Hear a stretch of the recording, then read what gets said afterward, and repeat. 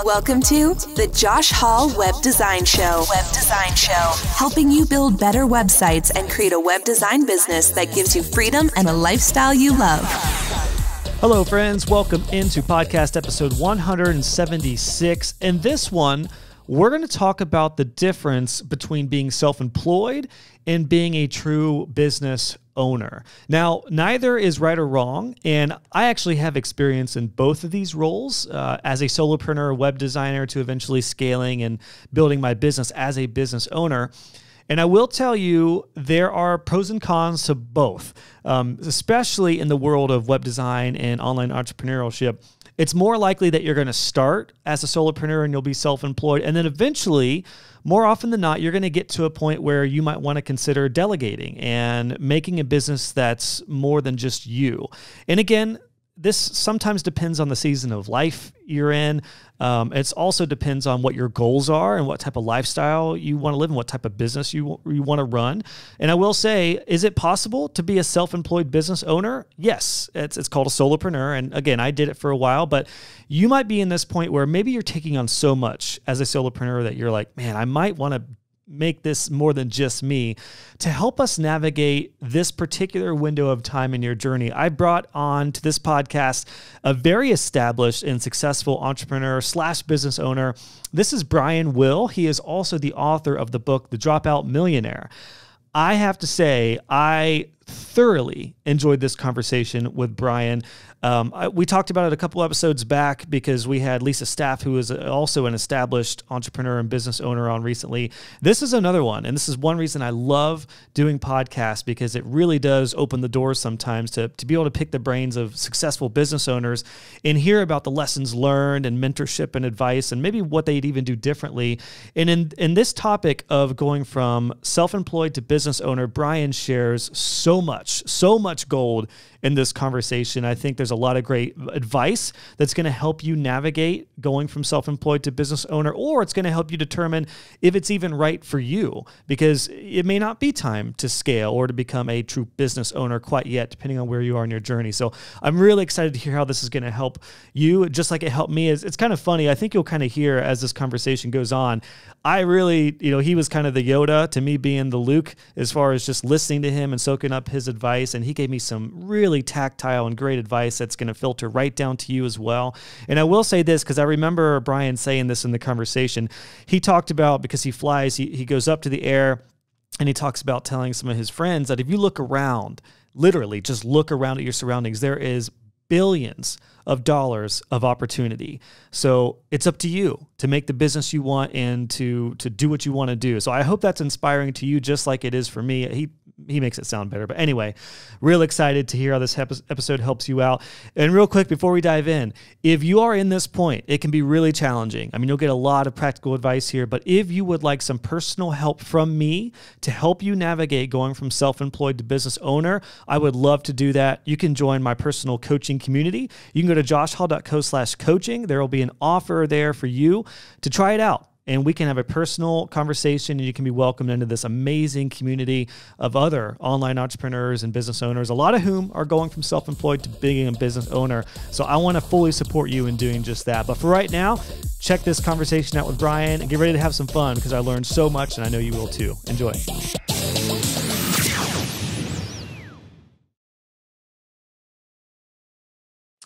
Brian, welcome onto the podcast. What a pleasure to have you on. Thanks, Josh. Appreciate you having me. So I am super excited to chat with you today and get some of your experience about this topic and this idea of self-employed versus business owner. We were just talking before we went live. Pretty much all of my audience is going through this, to where we're freelancers, we're self-employed folks. A lot of us had no intention on actually creating a business. We just started designing and building websites. And then before we know it, we've got a business, and now we've got taxes, and we might be hiring out. And now our mind is kind of shifting from freelancer and self-employed as a business owner. So I'm very, very excited to hear from you about, some tips and tricks to help us through this. Before we get started, would you like to let us know, first off, where you're based out of? And then nowadays, when people ask you what you do, what do you tell them? Well, I'm based out of Atlanta. I do spend a fair amount of time down in Florida, but my primary home is here in Alpharetta, Georgia, actually. And what do I do? It's a tough question. People ask me, and I've resorted to saying that I'm an entrepreneur.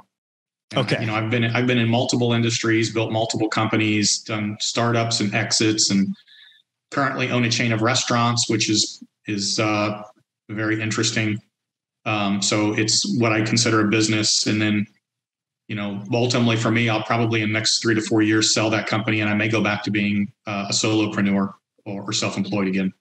And what were the different industries that you had some experience in? Yeah, my first company was in landscaping. It was when I was 21 years old. Built that up. I franchised it, did 7 franchises, lost everything. So that one went from 0 to 100 and back to -10, if that makes sense. Got into the insurance industry, built the first direct-to-consumer call center in health insurance, sold that to a venture capital firm back in 1999, I think. Then we started another one that we sold to another venture capital firm out of Silicon Valley, started an internet marketing company that we sold to a private equity firm out of Chicago, did another direct-to-consumer call center, so to speak, that we sold to an Indian call center company. Then bought a restaurant, turned into 6, wrote a couple of books, got involved in local politics here in my hometown, and here I am today. Gotcha. I'm assuming you got into the restaurant game before COVID hit. And it's funny where you end up in life versus where you thought you were going to end up. I always find it humorous when I talk to people and they're like I met a guy on a plane and I said, "What do you do?" And he said, "I sell smokestacks to big companies." And I'm like, "How do you get into the smokestack business?" And he said, "Well, one thing leads to another that leads to another. And pretty soon you're selling smokestacks." So nobody they're, at 10 years old is thinking, when I grow up, I want to sell smokestacks, but you just end up places. I love to take my folks that work with me out to lunch and happy hour. And we'd sold a company 10 years ago and I took everybody out and they were like, "You like going to these bars so much. Why don't you buy one?" And I said, "That's a really good idea." So I bought my first bar, which is a cliche, quite frankly. When people sell companies, they end up buying restaurants because they think it's easy. Right. I can only imagine, especially in today's landscape, I can only imagine the challenges with that. But it's a great point, Brian. Everyone, particularly in my industry of web design and but really online entrepreneurs who are listening, we all have a different path into web design typically. I don't know how much you know about me, but I actually was a cabinet maker by day working on tour bus, customizing tour buses. And then I was a drummer in a rock band at night and we were playing all around. And then I got into graphic design and I was creating our t-shirts and album artwork. And then somebody at a festival asked me, "How much would you charge to design our stuff?" And I was like, the light bulb just went off and I was like, wow, yes. I can make money doing something I actually enjoy. And that was the jettison of getting into design and then eventually web design. And it seems like everyone that I've talked to has a cool path into being a business owner and being an entrepreneur. So I think that's fascinating. I don't know in your experience, but I have not found too many people who come from the traditional academic world who are an entrepreneur. So it seems to me that there's always a story behind it or always an odd entry. Have you found that to be true as well in your experience? I've kind of got this phrase or this ideology that I tell people all the time. And I say, success in whatever you're doing is a progression of ideas and decisions that many times lead you to an end result that you had no idea you were even heading there when you started. Right. So every great company started off as one thing and ended up at another. People that are an entrepreneur started doing one thing and ended up doing another. I think it's extremely common for people to start one place and go someplace else. I also say where you are today has absolutely no bearing on where you can be 10 years from now. That path in the next 10 years is completely up to you. And too many people hold themselves back. That's a great point. Gosh, I love that, Brian. I've found that to be true in my life for sure. And I think especially with technology now, the options are endless. There are so many options now as an entrepreneur. I love it. And let's just ask this question right out of the gate. How do you feel about the landscape for entrepreneurs and online business owners? I personally cannot be more excited with the options that are available to us now. Listen, the United States, the world is a plethora of opportunity. It's up to you to decide to take advantage of what's out there. And I'll give you kind of a little example of that. So you've flown in an airplane, right? Mm-hmm. Okay. So most people live their lives in what I call 4 square meter box. Your life is basically what in the 4 square feet around you, and you're very focused on what you're doing here and there. And sometimes you get this idea that, well, maybe I can't do that, or maybe there's not enough opportunity for me. And I'm a pilot also. And so I do this with my friends. We'll take the plane up to 10,000 feet or 12,000 feet. And I'm like, okay, look around you. Okay. What you can see around you is worth billions and billions of dollars. And yet we are a microspeck on planet Earth. So there's that much opportunity from 10,000 feet looking down. Think of what there is in 100 square miles, or in the United States as a whole, or the world. There's so much opportunity. There's so much money. There's so many things you can do. Literally, the only thing stopping you from doing it is you. That's awesome. Well said. And this is really important, I think, to lay the groundwork and the foundation for becoming a business owner.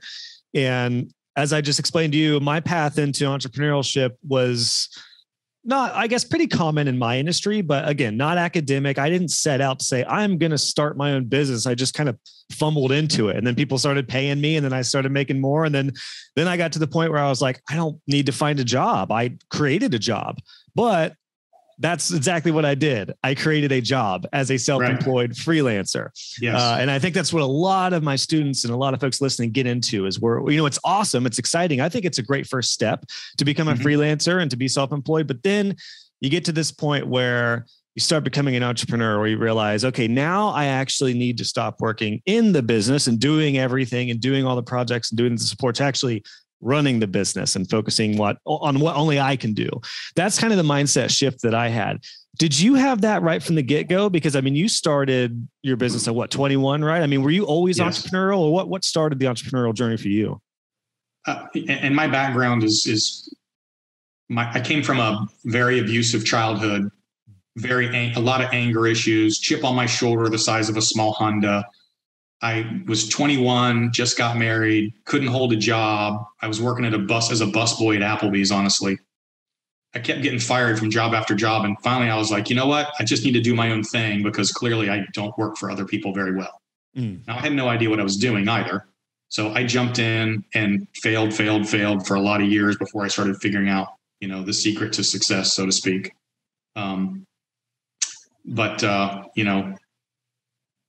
Success, I've always said, is not about, people say this all the time, you have to fail to succeed, right? You've heard this phrase, you got to fail to succeed. And daily. I always said, that's wrong. You have to fail and learn to succeed. Just failing only teaches you how to fail. Learning from that failure is what teaches you how to succeed. And too many people that go into business don't learn from what they did wrong. Every failure should have a post-assessment, right, wrong, what do I do next? So that you don't make those same mistakes again. I see too many people that don't do that. And I see too many people that start their small business also, and this is to the point you were talking about, you're a solo entrepreneur, you got into the business because in your case, for instance, you were good at doing something. Somebody asked you to do design work, right? And I would say a lot of people who are independent, self-employed people are what I call the technician in the business. And if you want to be self-employed, that's awesome. You can make a good living. You can have fun. You can work at your leisure. You can do what you want. And at some point, you need to make a decision on whether you want to stay self-employed or whether you actually want to build a business, because they're two very distinct things. One has no bearing on the other. So the person who's self-employed is what I would call a technician in my book. And it's a person who's really good at what they do. But that same person might not be the right person to actually run a business. Yeah. Because running a business requires administrative management stuff that a lot of technicians aren't good at. A lot of entrepreneurs aren't good at it, quite frankly, because it's very detail oriented. But if you don't get those details right, you can really mess up your business long term. So if you make that decision to go from self-employed to business, figure out who you are, who you're not, what your strengths are, what your strengths aren't, and don't let your ego get in the way. And whatever your strengths aren't, you need to hire people or bring partners in to fill those gaps. And that will allow you to succeed at a much higher level. If you try to do everything yourself or try to be something you're not going to make it. That's well said. I found that to be 100% true. And especially, I think for most designers and developers in my industry, we all start out as technicians because we get good at design. We get good at the tech. And it actually is a huge hurdle for a lot of folks becoming the business owner because we're so integrated into the tech. We don't want to pass that off. We feel like, well, I don't need to hire a web designer. I can build my own website. Or we often, this really impacts sales, I've found out in the web design world, because we'll talk to potential clients like they're a developer, like they know what the heck we're talking about, when we need to see them at their level and talk at their level. So I definitely learned all that. And I found out, I think, through trial and error and through those failures, what I was good at and what I felt like only I could do in my business. And I think you said something really important there. I do want to circle back around on, and that is the missing step between failure and learning from failure. Because I totally agree, Brian. I've seen that 100%, to where there is such a narrative where people just say, don't be afraid to fail. And I've said that in some contexts, but there is the learning aspect that so many people don't talk about. And maybe it's just not as sexy sounding or not as nice on a title, but it is 100% true. And what I've seen is a lot of people who, and this is just in my experience, who have come from the corporate world, try to go for it. They fail once and then that's it. They don't learn. They don't even take the time to learn because they just tried it and they failed. And then they go back to working a 9 to 5 or whatever. Right. The people who I feel like have longevity as an entrepreneur do learn from it, whether it's a small failure or a big failure. So I just wanted to bring that up because that's such a really important point, especially when you become a freelancer to becoming a business owner. So I guess another question I have for you in this idea is, a lot of folks listening are in that self-employed bucket. How do we know that becoming a business owner is right for us? Are there some red flags and some signs that we can pull from? Is it just a matter of experience and life, or I don't know, maybe a tough question to answer, but yeah, what are your thoughts? I think it's all about your personal desire. What do you want? Do you want to be the guy, or do you want to actually build a business? Building a business allows you to create intrinsic value in a company that you can exit from in the future at a much higher economic level, right? As a solo entrepreneur, you can't really sell anything. You're going to be a solo entrepreneur as long as you're a solo entrepreneur. The danger in being self-employed, and I talk about Joe the plumber in my book, is if you get hurt, your income stops. Right. If you become incapacitated in any way, your income stops. That's the danger. Being a business owner allows you to create a business that has value and operates without you in it. And that's something that if you get hurt, your income goes on. I don't work in my restaurants. Don't know how to cook, don't know how to make drinks, don't even show up, don't go to most of them ever. And yet I get, I have all this money and income that comes in from them because I've created a business that doesn't require me to be there. So if you're fine being an entrepreneur, then you should do that. And there's some lifestyle to that. But if you personally make a decision that I want to do something big, I want to do something that I can create value and I can sell in the future, then you need to start making that transition. So it's really about what you want. And it's interesting because I've found that sometimes life just changes for people that makes them reconsider that, because a lot of my students are happy being the guy or being the gal. They love being a solo entrepreneur. And I was very content for a long time. I was very content being a solopreneur until I had 23 projects at once on my plate. And I was like, I literally cannot do this. That was the impetus for me starting to scale. And I've never looked back from becoming a business owner from that. A lot of my students face the same thing. They either get so slammed as an entrepreneur, as a solopreneur, they can't do it anymore. Or in some cases, life happens. Like recently, did you guys get hit by any of the tornadoes that came through in December in Georgia? We did not know. So I'm imagining you heard about that, but the Midwest got some terrible tornadoes, which was really odd for December. And I've got some students in Kentucky who were hit really hard. I had one student in particular who was in Arkansas, and his house literally got destroyed. And he told me, because he's in my mentorship club, my coaching club, and he told me this event has caused him to think about becoming a business owner because he had to stop for a little bit. And luckily he told his clients, he handled it in such a tactful way. But he let his clients know, listen, my house was literally destroyed. I'm going to be working sporadically for the next month or so.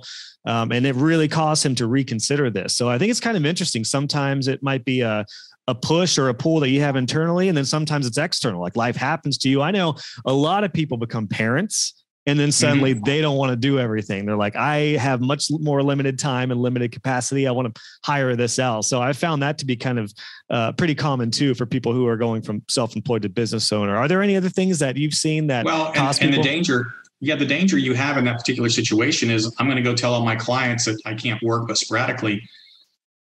I mean, clients are just going to leave. They're going to go find somebody else that can execute in the time frame they need done. And so you've really put yourself at risk. And that's what I say, become incapacitated. That's the beauty of being in a business that you can, it's not really reliant on you. So on the other hand, to flip the script on that, I've got 150 employees that work for me, and it gets very tiring having employees too. So, when I sell this company, I may go back to just doing consulting all by myself. Now, fortunately, I'm not in a position where I need to do it for the money, so I can do that without the risk. But, these are decisions you folks have to make. I'll throw in something you made a comment about a few minutes ago is you are a solo entrepreneur. You have so many projects that you can't physically get to them all. I see this with business all the time. In fact, the editor for my book, she said, Brian, I am so busy. People are just calling me and I said, her name was Hillary. I said, Hillary, you're not charging enough.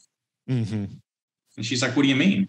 I said, if you are that busy, that means you're the cheapest person out there to do the job.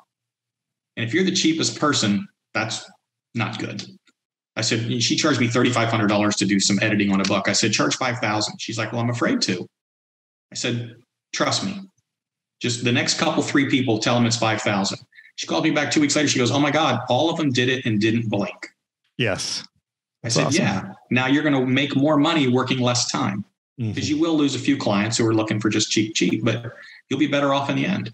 So it's true. And I advise that too for folks who are at that point. If it's either if you want to stay a solopreneur, you have to up your rates. And the cool thing about that is you have a little power and a little leverage to be able to charge more, and you're going to be more confident because you don't need to take on everyone. And then, like you said, I echo that, Brian. It's like I experienced that and all of my students experience that. Once they raise their rates, virtually everyone still goes for it. And the few that don't they're not the clients for you anymore. Right. Or they're just, they were great to get you here, but they're not going to get you there to the next level. So I back that up, 100%. And the idea of becoming a business owner from self-employed, this is really interesting because this is a huge pivot for a lot of people. Like I said, for me, it was that point. Well, subsequently, and oddly enough, I'm trying to think back. See, that was beginning of 2018 for me when I had all those projects, and it was right before my first daughter was born. It was just a absolutely chaotic time. But right before that, at the end of 2017, I went through a business course, like a 3-month in-depth business program that was in person. And that really started shifting my mindset to where once I got to that point where I was just utterly swamped, I'd already been raising my rates. I just knew I didn't want to continue on doing everything myself. Right. That was kind of the real impetus for me. What are some other ways that people can, if they're thinking about really moving from self-employed to being a business owner, what are some of those things that can help us in the early days? For me, it was that business program that really helped my mindset. What are some other things that could help us, you think, or that you've experienced? Well, I'll jump into a whole topic that's intertwined within my entire book, right? When I originally wrote this book, The Dropout Millionaire, I really thought it was going to be more business lessons. And as I got about halfway into the book, I realized that there are so many differences in every single business. There's no way to write a book on what to do for every individual circumstance. And so the book kind of moved more onto the psychological level of what it takes to succeed and fail in business. And I've seen people succeed and fail trying to build these businesses for 30 years. I've consulted to small businesses all the way up to Fortune 500 companies. It's all the same because it's all people driven, right? The thing that I will tell you is this. And let me start by asking you a couple questions, Josh. Sure, let's do it.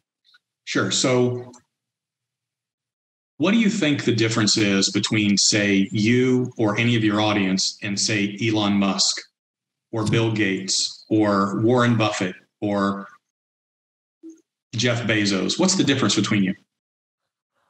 I would say it would probably go back to the idea of being the technician. We're just so used to doing everything and doing the work that it causes a much longer path to be having that owner mindset. I would say being stuck in that technician role is a big deal. You touched on it, but the only difference between you is the way you think. I want you to take this to a much higher level, right? The difference between you and me and Elon Musk is the way we think. That's it. We're all people. We're brains, hands, arms. It's just the way you think, right? And the way you think is a byproduct of every piece of information that's ever gone into your head from the day you were born, right? So I talk about this subconscious filter. I call it a success filter or a failure filter, right? And that filter that sits in your subconscious takes information in real time as it's being presented to you, and it makes a decision on whether it's going to accept that information or reject it. Okay. There are people listening to this podcast who are going to reject what I'm telling you, and there are people that will accept it. Now, that information is filtered through everything your parents taught you, everything you learned in elementary school, everything your friends tried to talk to you about, everything you went to college for, every book you've ever read, every podcast you've ever listened to, every TV show you've ever seen. All that information develops this filter, and this filter sits in your subconscious and says, this is how I believe, this is what I believe, and this is the way I believe. It's what I believe about myself. It's what I believe about my abilities. It's what I believe about what people are going to tell me about the way the world works or business or whatever. So you will build a success or failure filter across every paradigm in your life, whether it's being a parent, whether it's how to drive a car, or whether it's how to run a business or how to deal with your spouse, right? So this filter makes decisions on your behalf in real time all day long. If you're trying to build a business and you've never experienced business success, then your filter has no idea how to make the proper decisions. It just doesn't. If you've never operated a large business, then your filter has no idea how to make the right decision. And many, many times it will make the wrong ones. This gets back a little bit to the learning thing. If you fail and you don't learn, then your filter is going to continue to make you fail. You've got a failure filter, and that's just the way it's going to work, right? So when we talk about people that want to build businesses and we say, what do you need in order to be successful in your business? Okay. Thinking about your filter and all that kind of stuff I talked about. Let me ask you another question. You're familiar with Apple Computer, right? I'm staring at a couple right now in front of me. Yep. Okay. So do you know who the CEO of Apple is? Mr. Cook now, right? Yeah. That's exactly right. Right. And Apple just hit $3 trillion. I mean, it's down in the last week, but they're a $3 trillion, biggest company on planet Earth, right? The most successful, biggest company on planet Earth, run by this guy named Tim. So do you know that Apple has a board of directors? Sure. That's like a stupid question. You're like, well, of course they have a board of directors. Do you know the board of directors, what they do is they sit down with Tim every month or every quarter, and they say, okay, Tim, what's going on in your business? Okay. Now, based on our personal filter, based on our background, our experience, and the way we think, these are the things that we think that you should consider. These are the things that we think you should do. This is a direction we think you should go. And Tim sits there with 12 people, and he takes all their information in, and then he makes decisions, whether he accepts it or rejects it. And then he pushes Apple forward, and he's built the most powerful company on earth. Okay. So let's back down to you. You're an entrepreneur. I find the biggest problem with entrepreneurs is their ego. Sometimes they think they're too smart. They know everything. They don't need your help. But I ask you, if Tim Cook needs a board of directors to help him make the right decision, why don't you? Good point. Right? Why are you trying to be the smartest guy in the world? Why are you trying to make all the decisions in an area that you've never done before? If you've never built a business, you don't really know how. You don't know which way to go or the decisions you need to make versus not make. You need somebody to help you, whether it's a mentor, whether it's, I think you say you have students that work with you. This literally, Brian, why I'm doing this is to help everybody where I was 10 years ago. Find somebody that is 5 or 10 steps ahead of you and track them down and have them help you make decisions. Whether it's in a mentorship relationship, it's a monthly meeting, it's a CEO club. You need people to advise you and guide you and help you make the right decisions so that your personal filter becomes a success filter in the business that you're trying to grow. If you try to make those decisions by yourself, your chances of success are not nearly as good. Yeah, gosh, such a good point. Yeah, I mean that is exactly why I do what I do now. Is I'm so passionate about teaching people the lessons learned mainly the hard way that I learned, so they could either Yes. bypass those or not go through as many struggles and challenges that I did. I mean, everyone is going to go through the challenges and struggles of entrepreneurial life, but if you can fast track your journey and limit those, that's what I'm all about. And it is kind of interesting, going back to a point you said earlier, where, when you start your journey, you never know where you're going to end up. You said some great points on that. It was very true for me, because I found out later on that I really enjoyed teaching, and I'm really good at teaching. I'm actually a way better teacher than I was a web designer. So that's kind of what started me with this passion of giving back and doing what I do now. Now, this was after becoming a business owner and having that mindset. And what is interesting is I built my personal brand here at joshhall.co in less than a couple years, at a way higher level than I did almost a decade as a web designer. But it's because I learned. I took all the little failures I learned along the way, and now, boom, here we go. Now, I have a big question when it comes to this pivotal point of, that mindset shift, because you just nailed it. And I meant to say too, I totally back you up on that, Brian. I have a business course on how to build a web design business. My first lesson is mindset, because it's the idea of going from freelancer to owning the business and actually creating something bigger than just yourself. What are some other ways that we can help tweak our mindset other than, you talked about mentorship, some sort of coaching that's big.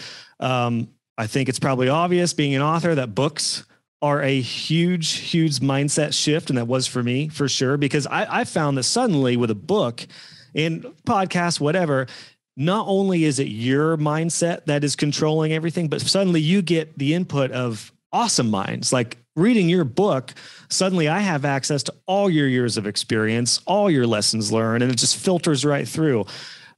I imagine you back me up in saying books are big. Are there any other, methods that can help us with shifting the mindset? Yeah, we've said this for years. The difference between you today and you 5 years from now are the people you associate with, the books you read, and the information you take in. And it's that simple. Think about it at a simplistic level. You go to college, what do? You associate with people, right. You read books, and you take in information, and you're a different person 4 years later. If you want to be a business owner, read the right books, associate with the right people, learn from the right folks, and you will be that much better when you get to the end of that road. If you don't do those things, then you will not progress. You just won't. That's great. That's so well said. I'd like to focus in on the people, because this is a biggie. And what's interesting, I don't know how many entrepreneurs are in your family. I know you have you talked about your upbringing and stuff. So I can't imagine you have a largely entrepreneurial family, but no. I definitely don't. All of my family are comfortable with jobs and paychecks and are more conservative, and they're not as risk prone, which is fine. I don't think everyone should be an entrepreneur by any means, but I learned years back that and it wasn't that I ever felt that I was better than my friends or anything, but I did start to just veer away from all the friends that I had through my band years and in high school, because none of them are entrepreneurs. None of them virtually are business owners, aside from a couple. And I had to almost like shift my personal sphere of people around me. And then now all my friends are almost virtual, and I'm in a mastermind with a few people, and I have a lot of my students and close colleagues. That is a biggie, isn't it? I think this is what a lot of people fear, is that, like, am I going to lose all my friends? Again, for me, it was just, I wanted to start associating and talk about business with people who are like-minded. What are your thoughts on that with that, the challenges of, changing who you take input from, who are around you, whether it be family or friends or colleagues? Yeah. And I will tell you, the first thing you brought up, my family, zero entrepreneurs. Except the one exception was my grandfather on my mother's side. My grandfather had a third grade education, didn't go to school, was a merchant marine in World War II. Good old boy from Mississippi. But he was an entrepreneur. I didn't know what that meant when I was growing up, but he had a couple little car lots. He had a bunch of dozers. He cut roads. And I would go visit him in the summers, and we would just jump in the truck in the morning and we'd drive all over the place doing cool stuff. Like, we didn't go to a job. And I used to think as a kid, that is the coolest thing ever. someday I would like to not really have to go to a job. But I don't remember thinking about that at the time, but it planted that seed. Yeah. That eventually one day I was like, you know what? I want to do what my grandfather did and just do my own thing. I felt that too early on. Yeah. Yeah. But to the end of your point there at the end, unfortunately, if you're going to grow as a human being, you are going to probably drop some friends. That's unfortunate, but it's just the way it is. And it doesn't have to be a negative. It's just that you need to put yourself in a position of hanging out with people who are where you want to be. And they will not relate to the people who are where you used to be. Yeah. That's just, they say it's lonely at the top, and that is a fact. The bigger your company gets, the less people you're going to associate with. Even though I have 150 employees, I don't hang out with them. Right. I have other friends who are, successful business people or corporate guys that are different from the guys I hung out with, back when I was a busboy at Applebee's. Yeah. Yeah. And look, that's one reason. The other aspect of what I'm doing with teaching and courses is community and building online community specifically, because I found that the struggles that I went through is feeling alone as an entrepreneur and a designer. Everyone is facing that, because entrepreneurs are typically very different from our upbringings if it is a more conservative type of upbringing, unless we're fortunate to be in an entrepreneurial type of family and it comes natural. So, I remember starting my business and so many people around me were so worried, and they were like, how are you making money? What if it stops? Like, you don't, there's no security and all this stuff. Although the past couple of years have shown us how valuable becoming an entrepreneur and knowing how to run your own business and pivot and adapt online is how beneficial that is. But that's a great point, Brian. It really is. It's an aspect I don't think too many people talk about when you become a successful business owner. You often do lose friends and you shift who you hang around, and a lot of that does change. But this is kind of an aside, but I wanted to circle back around to something when you were talking about these big time CEOs and business owners like Jeff Bezos, Elon Musk, etc. Here's one thing that I feel, and I think a lot of students and entrepreneurs feel, and that is, I don't want to be them. Like, I personally do not want to be the next Jeff Bezos. I don't want to be Elon Musk, but I do want to be a business owner. So to kind of circle back around with that, yes, our mindset is shifting. We're thinking bigger. We're thinking like a business owner. The possibilities are endless, like you talked about visually, which is awesome with flying and just literally looking at this incredible land of opportunity all over the world. But what if we want to become a business owner on a lower level? What are your thoughts on that, of being a small team and just being content with, having a small business? What are your thoughts on that? Yeah, I think it boils down to what you want in life, right? So, and I'll give you a couple of contrasts. So I remember when I sold our company in 2008, and, I grew up with nothing, got kicked out of the house at 18, had to fight for everything I wanted. And I was one of those guys that had a dream board, right? I had a thing on the wall with a picture of a Rolex watch and a Mercedes Benz. And these are the things I wanted. This was my goal in life. And when I was at that level, that was all I could think about, is this stuff that I wanted. And I remember when we sold the company and suddenly we made all this money, and I went out and I bought all those things I wanted, and I had achieved the level of success in life that I thought was the end goal, right? I had a nice car. I had a small airplane. I had a beach house and a lake house, and I was pretty much done. But that's because that was the life that I wanted, and I had no desire to take it above that, right? That's what I wanted to do. I knew what I wanted. I went and achieved it. I look at people, and I use the example all the time. Like, I don't know, what kind of music do you listen to, Josh? I'm into the heavy stuff.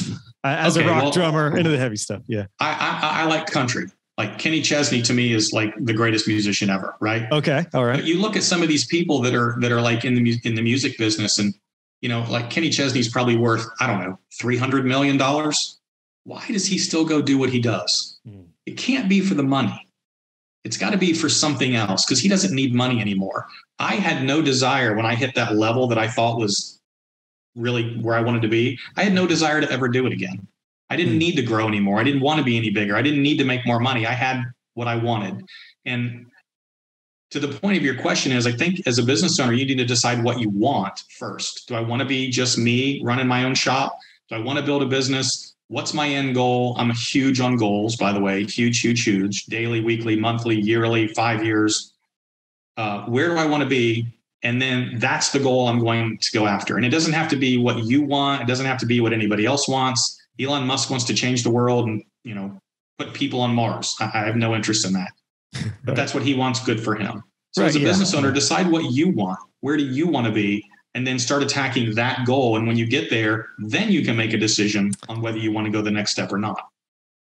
Well, great advice. I'm using that as a snippet for the answer to that question. Cause it's so important to start with the simplicity of what you want. Like you just said, yes. I think a lot of people do tend to just think about a number and just think about a figure, particularly with goals. While we're on the idea of goals, that's something I struggled with is, okay, how much do I want to make this year? And then it's like all the other goals just fit around that. Whereas I've kind of learned that might be a part of my annual goal or whatever we want to do this year, but there's also a lot of other factors in this.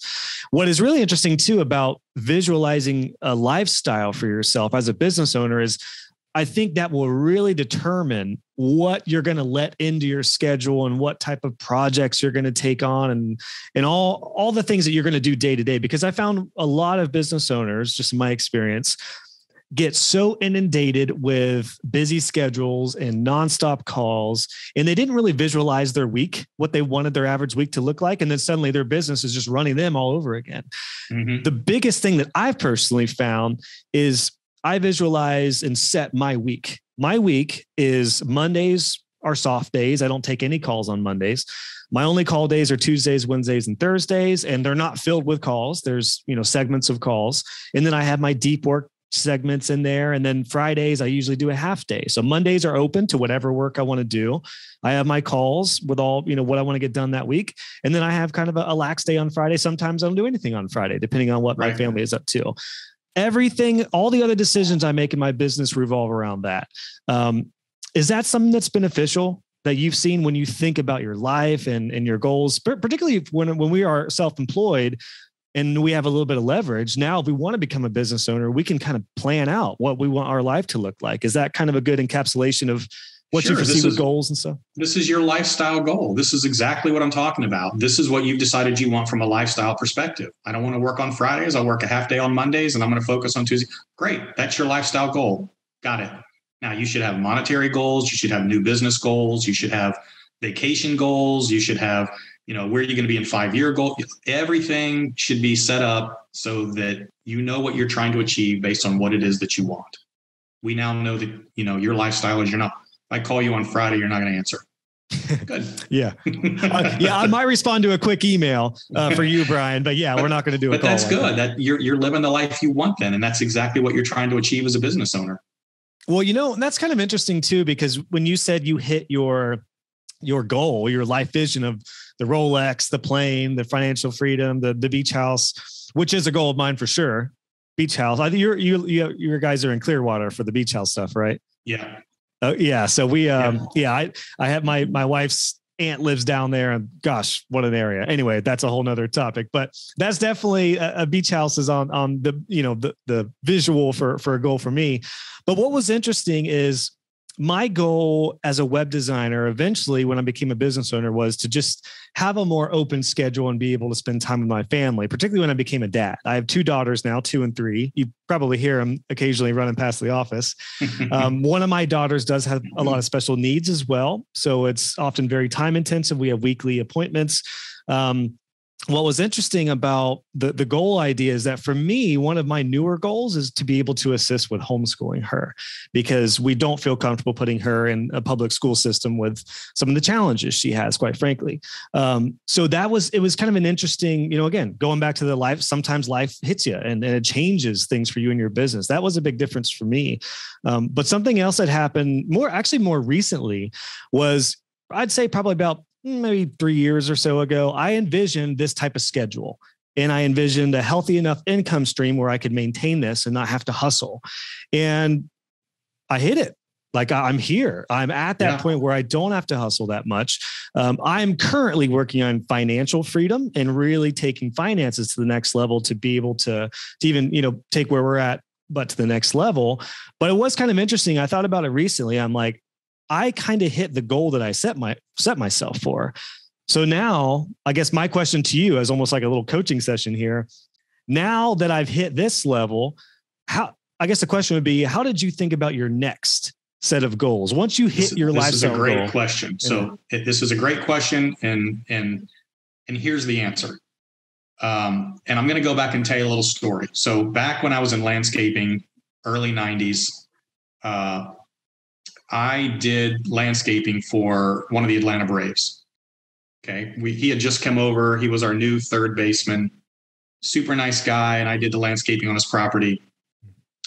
And he didn't live in a huge house. And I remember he used to tell, we became semi-friends. And he said, Brian, here's my deal. I don't do investments. I make my money off of my profession, baseball. I pay cash for my house. I pay cash for my cars, and my money is in T-bills. Because I know that one day I won't be able to earn a living, and I want to know that my money is there. And I want to be able to, as he called it, I want to be able to know that I have my McDonald's safety net. And I said, what is a McDonald's safety net? And he said, easy. I could lose my income today, but because financially I'm set up the way I am, I could work at McDonald's and maintain my lifestyle. McDonald's is a joke, but you could make a very low income and maintain your lifestyle. Right. So the point of your question is you've hit this lifestyle that you've got today, and it's the lifestyle you want.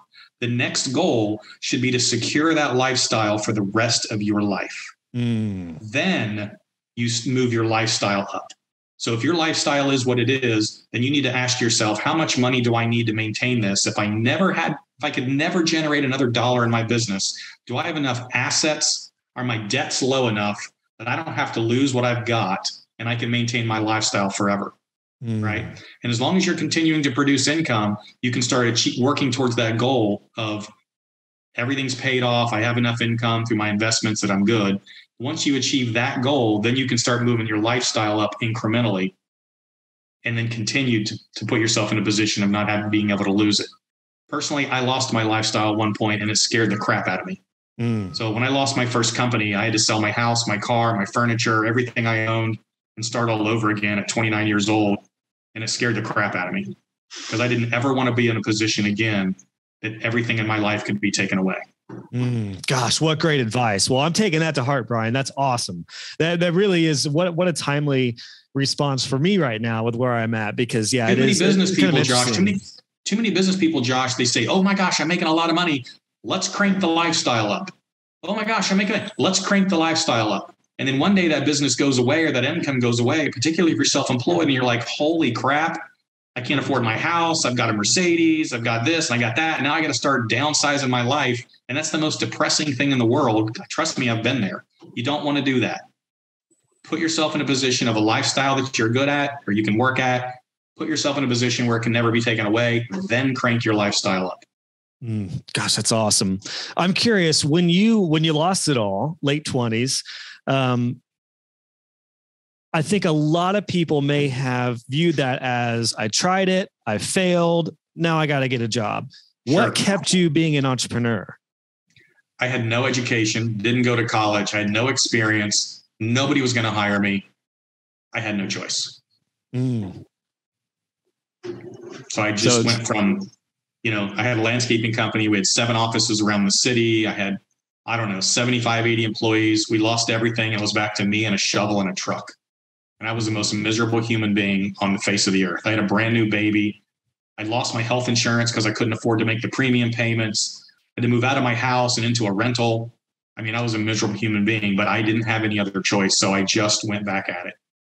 And so I want to dive into this. This is really interesting. I didn't think we'd go here in this conversation because I didn't know about you, Brian, but this is really interesting because a lot of people that I've found get into entrepreneurship, they're afraid to fail, especially if they come from a traditional corporate world or academic type of situation, afraid to fail. But I always ask, what does that failure actually look like if the worst case happened?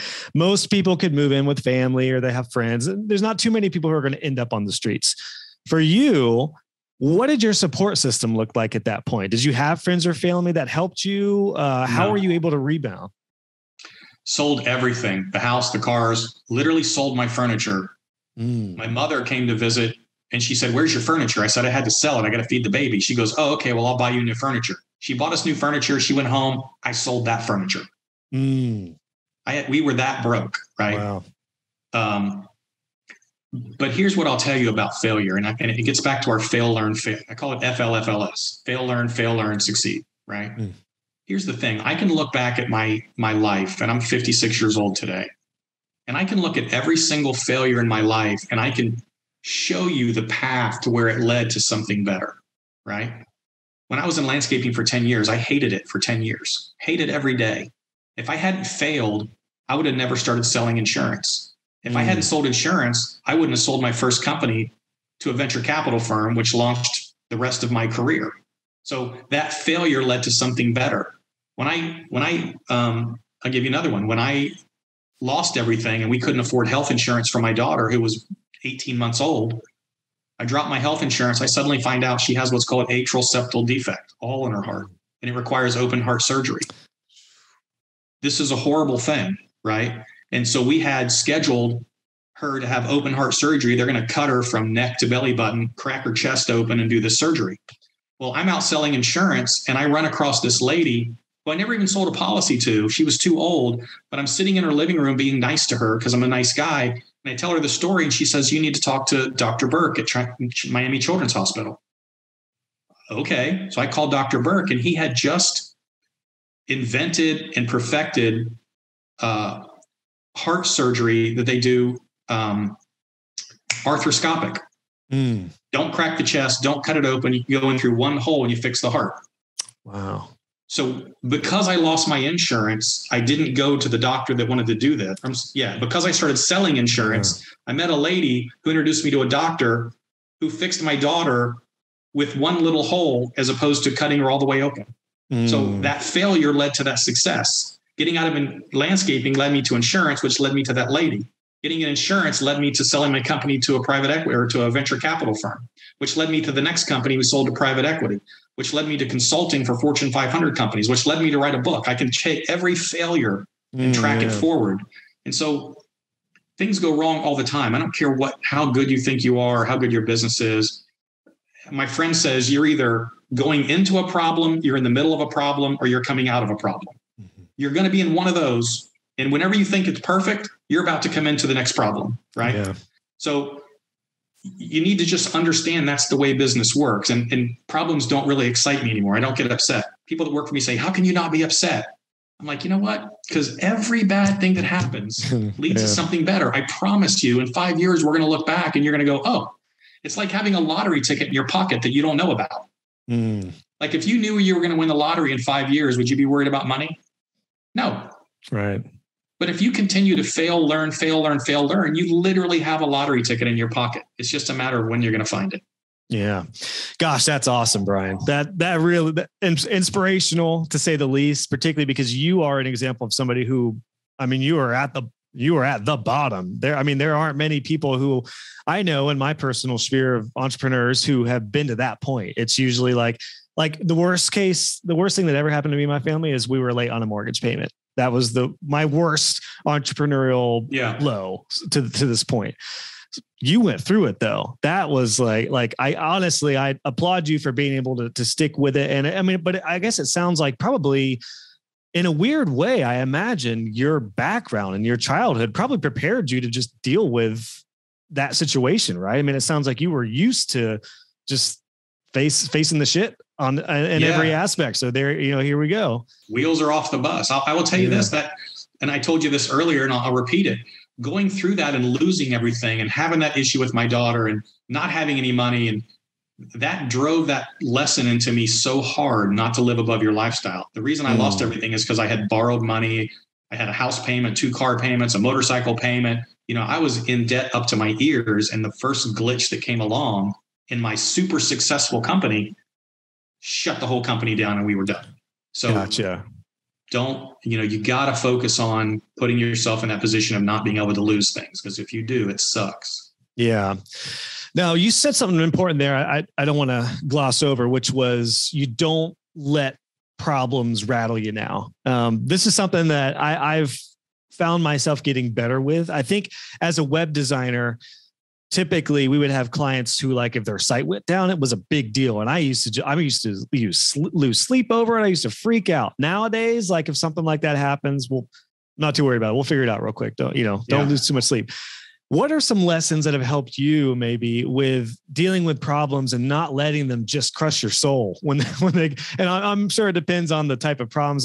Obviously, the more money, more problems. I'm sure that's very true with the point you're at in your life and your career. I mean, owning so many businesses, restaurants, I can't imagine the amount of headaches and little things that come through there. But what are some of the, do you have like a daily practice that helps you just take those problems and not let them sink in? Because this is something I'm really interested in at a higher level, because now I'm getting used to like paying way more in taxes, which is like, I'm almost having to train myself, like, and we're not huge spenders, but we have a lifestyle. We're building a house right now. We need more space. We do have more expenses coming in, but I'm kind of telling myself, don't go too, even though I'm not a Rolex, I'm not a Lamborghini kind of guy. I'm not really interested in that kind of stuff, but just providing for a family and having a bigger house and everything we're doing, the expenses do add up. So I'm kind of teaching myself, don't go too wild, have some more savings, get more, Sure. Have the more stability. But it all goes back to that, like, facing those problems. Do you have any tips like that on how to just, get past some of those problems, or just not let them go to heart? The exercise that I go through with every problem is, what's the worst case scenario?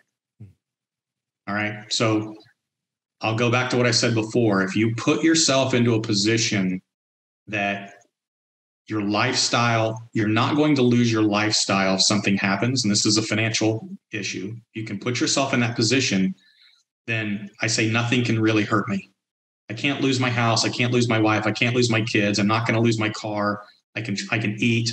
If you can put yourself into a position financially where you can't really be hurt too bad, then you always ask your question, what's the worst that can happen, right?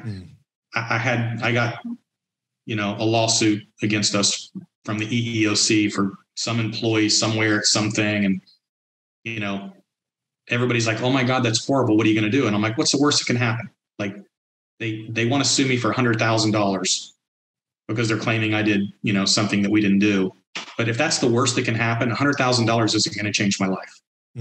Gotcha. If I invest in a business today, I invest not out of my assets, but out of my income, so that if that business tanks and goes away, the worst that can happen is I lost money, right? And that's not going to affect my life. Now, that's something I've grown into over the years as we've become, more and more successful in what we've done. But the point is, if you keep that as a goal, make sure you put yourself in a position where financially you can't get hurt, and then ask yourself, what's the worst that can happen? And when you deal with that, then everything else is irrelevant.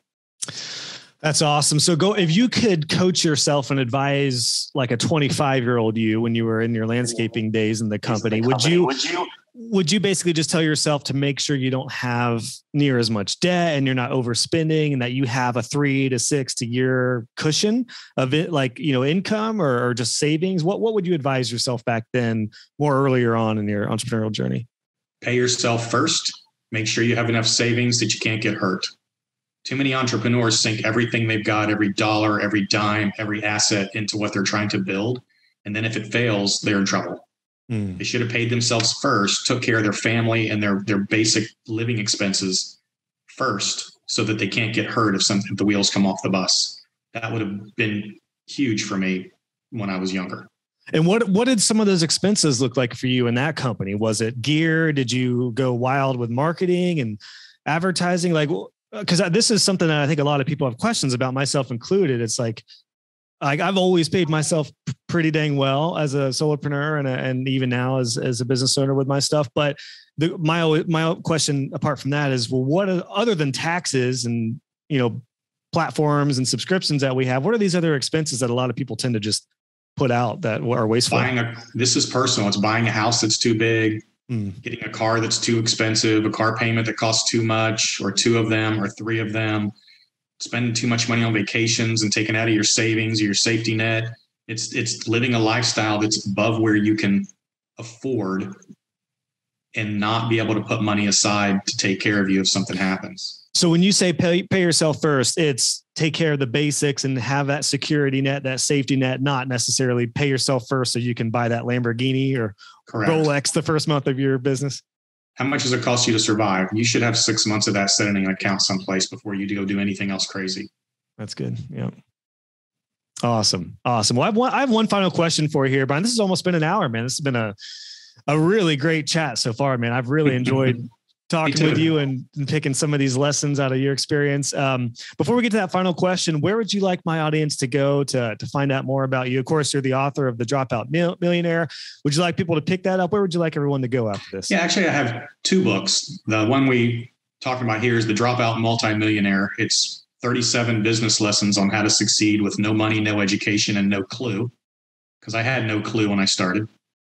The first book I wrote, interestingly enough, is called I Give the Dumb Kids Hope. And it's because, I had no education. There's a story behind that I'll give you a quick one. My daughter went to a private school and it cost a lot of money. And they used to teach these kids to get good grades, get a good education, get into a good college, get a good job. And they used to study all night long. And I would come out in the kitchen and the living room and she'd be studying at 1 o'clock in the morning. And I'd say, honey, you got to go to bed. She said, no, I got to study. And we'd have this argument here and there. And one night I went out and she's laying on the floor in the kitchen on the hardwood floor. And I said, honey, go to bed. And she goes, you're not supporting my educational goals. And I said, honey, your education isn't that important. And she said, that's not fair, Daddy. And I said, well, then how do you explain me? I got kicked out of high school. I didn't go to college. I had no education. I had no hope. How do you explain me living in our, McMansion with our airplane and beach house and lake house and blah, blah, blah? And she said, well, Daddy, we actually were discussing you in school the other day. And I said, you were? I said, what'd you talk about? And she said, we decided you give the dumb kids hope. And I just thought, well, that's the title of my book, right? And it's the story of coming from nowhere and fighting, for everything you've ever had in life and ending up on the success side of it. And it's the life lessons you learn along the way. So both of those books are on Amazon. We also have Instagram pages and Facebook pages. So the Dropout Multimillionaire and I Give the Dumb Kids Hope. You can find me there. You can contact me there if you want to. Awesome. Yeah, we'll definitely link those up in the show notes. This has been awesome, Brian. My last question is for somebody who's listening to this, they're a self-employed freelancer and they're pumped up. They're like, okay, I am serious about having the lifestyle I want and having more control and being a business owner. What is maybe a challenge that we should be prepared for moving from being self-employed to becoming a business owner? I'm sure there's thousands, but what's like one that you would recommend most people be prepared for as far as what's ahead here? I hate to be negative, but I'm just going to tell you right out of the gate, when you move from self-employed to business owner, the world is not designed for you to succeed. The government's going to be against you. Your employees will be against you. Customers will be against you. You're going to have problems. And you need to be prepared to have those problems when you get started. Because if you think you're going to start a business, it's going to be all, guns and roses. It's not. You're going to have challenges. You're going to have to overcome them. And you need to prepare yourself to do that. Because if you're prepared for the problems to come, then it won't be as bad when they actually get here. And let's end off on a positive note then. Because those are true. It's very true. I think a lot of people think like, oh, you're just a business owner. You're probably making so much money. You get to, work. And I get to work when and where I want. It doesn't mean there's not a lot of other challenges and struggles that pop up. And I'm fortunate to be in a business, and I have a business model that is not client to client or customer to, like I don't have service type products anymore. They're online courses and coaching and consulting, but those problems do arise. And then when you bring in a team and like we already talked about, you're paying more taxes, all those do come. So I think it's really important. But what about the upside? Yeah. Let's just end off on a positive note. What would you encourage somebody with to be maybe the most excited about with being a business owner? Easy. What do you want in life? Where do you want to be in 5 years? Tell me what that is. And then let's back ourselves into that all the way to today. You can have anything you want, but tell me what it is, define it, and then let's back into it. Too many people think, oh, I want to go to California. Okay, great. How are you going to get there? Well, I was just going to drive. Well, no. How are you going to get there? Tell me the route, the map, where you're going to stay, where you're going to eat. Tell me how you're going to get to that 5-year goal. What is it you want? I want $1 million in the bank. I want a 5,000 square foot house. I want to drive a Mercedes. Great. Whatever those goals are, tell me what they are, and let's back our way into them all the way back to today with stepped goals all the way down. And then we can show you how to get exactly what it is you want. And all you have to do is follow the plan. Be prepared to improvise and adapt along the way. But it all starts with telling me what you want when you want it. If you can define that, then you can get it. Awesome. That's a great way to end this conversation, Brian. That's perfect, man. Very well said. Gosh, what a blast. Definitely we'll have your books linked into the show notes, The Dropout Multimillionaire. And was it I Give Dumb Kids Hope? Is that? I Give the Dumb Kids Hope. Yeah. Okay. I might need to pick that one up for myself. So yeah, this is awesome, man, dude. Thank you so much for your time, Brian. This was awesome. Really, really loved hearing your lessons learned and experience. And thank you for being so transparent about your life and what you've gone through. And I think this is going to be a big help to a lot of people, man. Josh, I appreciate it. Thank you very much for having me. Hey guys and gals, just wanted to pop in with a couple things before you head out. If you enjoyed this episode, please consider leaving a review on iTunes or wherever you listen to this podcast. I would love to hear your feedback, and it will also help other web designers find the show. Be sure to check out the show notes for this episode. Just go to joshhall.co, click on podcasts, and search this episode number, and you'll find all the links, descriptions, and resources we talked about. And if you haven't already, make sure you subscribe, and you'll be notified when the next episode is live. Thanks again for tuning in, and I'll catch you guys on the next episode.